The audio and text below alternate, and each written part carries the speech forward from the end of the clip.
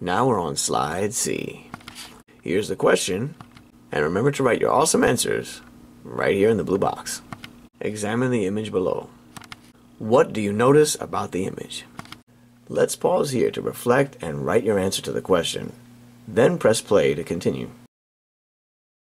All those are wonderful answers, and just in case, here's a hint to further the discussion. Remember the technique of tracing over the lines that make each angle to tell the difference between angles that may have some things in common. It also helps to separate angles that are joined together in a diagram. Slide D. Use the diagram below to answer the questions.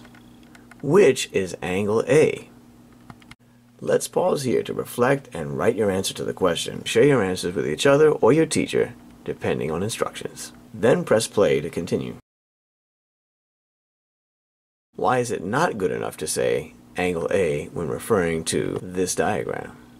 Let's pause here to reflect and write your answer to the question. Share your answers with each other or your teacher, depending on instructions. Then press play to continue.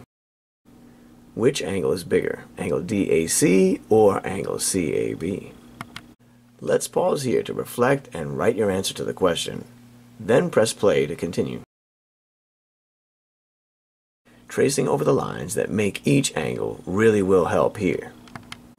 Angle DAC. D, A, C.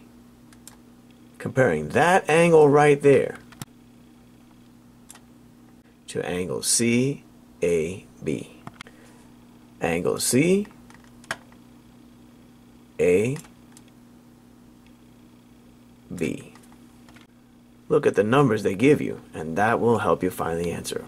Let's pause here to reflect and write your answer to the question. Then press play to continue. The little m here means measure. So, the measure of angle DAC is greater than the measure of angle CAB because 60 is greater than 50. Slide E. Use the diagram below to answer the questions. We call angles DAC and CAB adjacent angles. What do they have in common that makes them adjacent? Hint, look back at all the wonderful answers you put for slide C to help you out. Let's pause here to reflect and write your answer to the question. Then press play to continue. That's right, they share vertex A and they share line segment AC.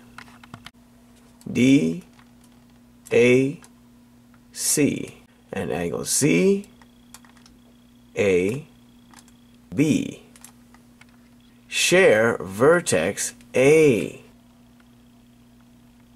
They also share line segment AC, and that's why they're called adjacent angles. Something that's adjacent means it's right next to it. For example, this pencil and this book are adjacent. They're right next to each other. The green die and the white die are right now not adjacent.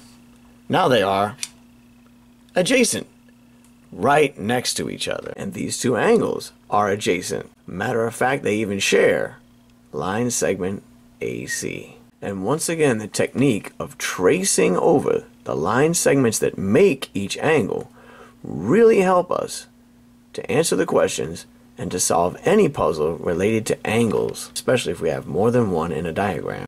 A little practice. Which pair of angles are adjacent? And explain. Let's pause here to reflect and write your answer to the question. Then press play to continue. That's right. Choice A. These angles are adjacent. Why? Let's pause here to reflect and write your answer to the question. Then press play to continue. That's right, these angles share a side, and they also share a vertex. These angles are not adjacent. They're not next to each other, they're not connected in any way, they do not share a vertex, and they do not share a side. So these are not adjacent. Choice A, these are adjacent angles. Which angle is bigger, angle CAB or angle BAC? Do your work on your own or in groups, and share with your teacher as instructed. Let's pause here to reflect and write your answer to the question. Then press play to continue. This will help you with slide F. Types of angles. 180 degrees, straight angle. A right angle is 90 degrees. 0, 10, 20, 30, 40, 50, 60, 70, 80, 90 degrees. The pink angle is 90 degrees, a right angle. All the angles less than 90 are called acute angles. Watch as the ray rotates from 0 to 90 degrees. All these angles up to this point are acute angles. 10, 20, 30, still an acute angle. 40, 50, 60, 70, 80, still an acute angle. 85, still an acute angle.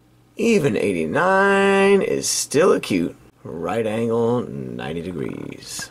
We draw a little square inside the angle to tell everyone it's 90 degrees, because every angle inside a square is 90 degrees. Now we're going to continue rotating this ray around to create angles greater than 90.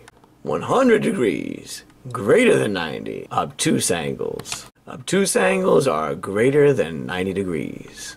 100 degrees, 110, 120, 130, 140, 150, 160, 170, still an obtuse angle. 175, still an obtuse angle. 176, 177, 178, 179, still obtuse. 180, straight angle, 180 degrees. Slide F. Which is an acute angle in the diagram? And what is an obtuse angle in this diagram? Let's pause here on this graphic to help you answer questions 6 and 7 on slide F. Slide G.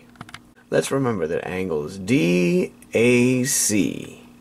and CAB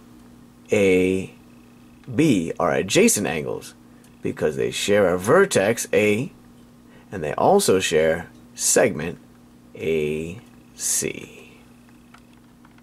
Students, we've reached the summary, which is where you share what you've learned today. Please write your answers here so your teacher can engage you with a discussion.